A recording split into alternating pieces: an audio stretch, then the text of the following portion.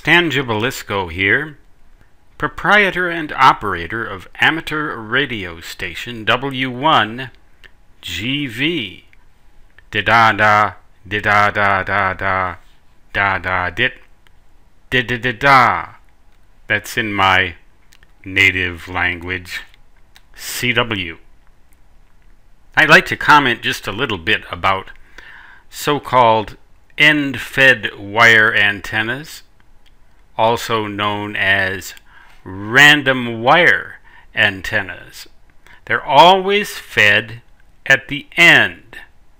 When I first was licensed as WN0 Ocean Kilo Victor in 1966, would you believe, that long ago, March 1966, I thought that all you had to do to have a transmitting antenna was connect a random wire like this to your radio and you were in business, just like shortwave radio. I had an old Hallicrafters, well, it wasn't old then, Hallicrafters SX130 general coverage receiver and a Viking Adventurer Johnson, E.F. Johnson Viking Adventurer transmitter, and I thought all you had to do was just stick a wire in the back of the transmitter and you were good to go. Well, it's almost that simple with a random wire antenna. The only difference is you need a transmatch, and the reason for that is that there's almost always reactance at the end of an antenna like this, and even if there is no reactance, the resistance will probably not be 50 ohms, which is what the radio will want. The transmatch gets rid of the reactance and then matches the remaining resistance to 50 ohms, or converts it to 50 ohms. So you get what the radio likes, and the random wire itself can be just a length of wire that goes as far as you can make it go on your property, generally speaking, and as high up as you can get it. It's like a shortwave receiving antenna would be. The same principles apply. The only time that you're not going to see reactance here is if you have an integral multiple of 1/4 of a wavelength for the length of this random wire antenna. And that's probably not going to happen, but it really doesn't matter as long as you've got a good transmatch. It's always going to give the radio what it wants. How well will an antenna like this work? Well, it depends on a lot of things. The higher the better.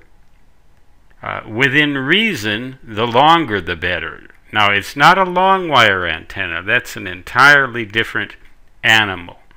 It's just a length of wire, and it doesn't have to be straight. You can run it around your property. Hopefully you have a little bit of real estate and a little bit of wherewithal to get this thing up at least 30 to 40 feet above the ground, above the surface. And if you can do that, you'll have yourself an antenna that's very easy to use. There's a couple of caveats, though, about an antenna like this that you really need to be careful about.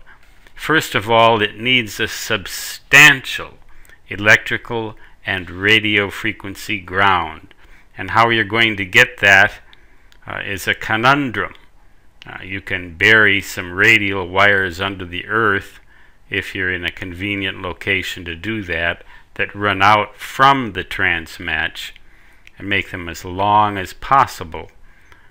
And then drive a couple of 3-4 ground rods well into the surface.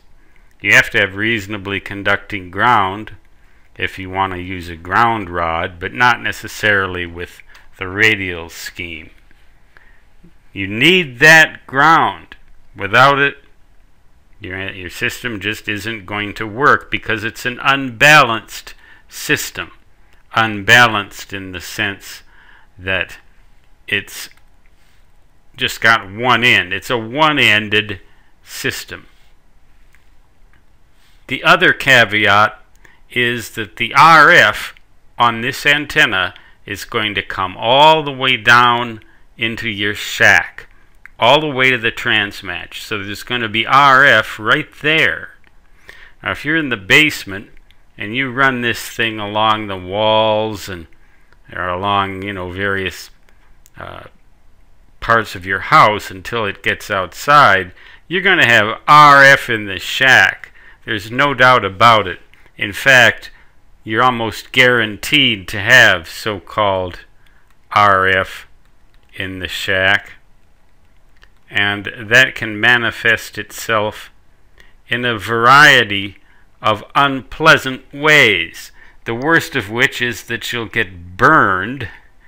RF burns, literally, when you touch any part of your radio while transmitting with any substantial amount of power.